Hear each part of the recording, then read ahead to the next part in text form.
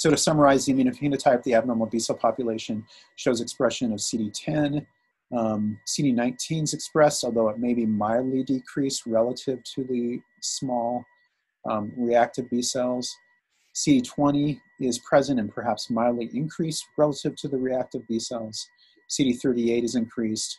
Of course, we have dim kappa surface light chain restriction, normal expression of CD45 without expression of CD5 or BCL2.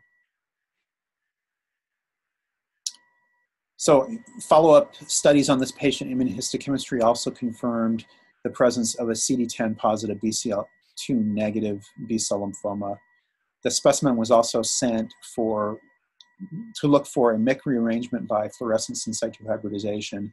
It was present, and so the patient, based on all the information, was given the diagnosis of Burkitt lymphoma.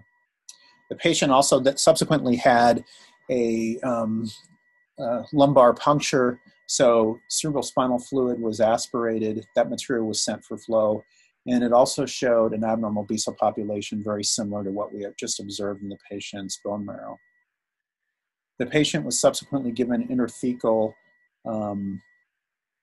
systemic chemotherapy. So to do this, they have to inject the chemotherapy in the spinal canal. And as of February 2020, when we last had information about his clinical course, the patient had gone back to work and was in remission from his lymphoma.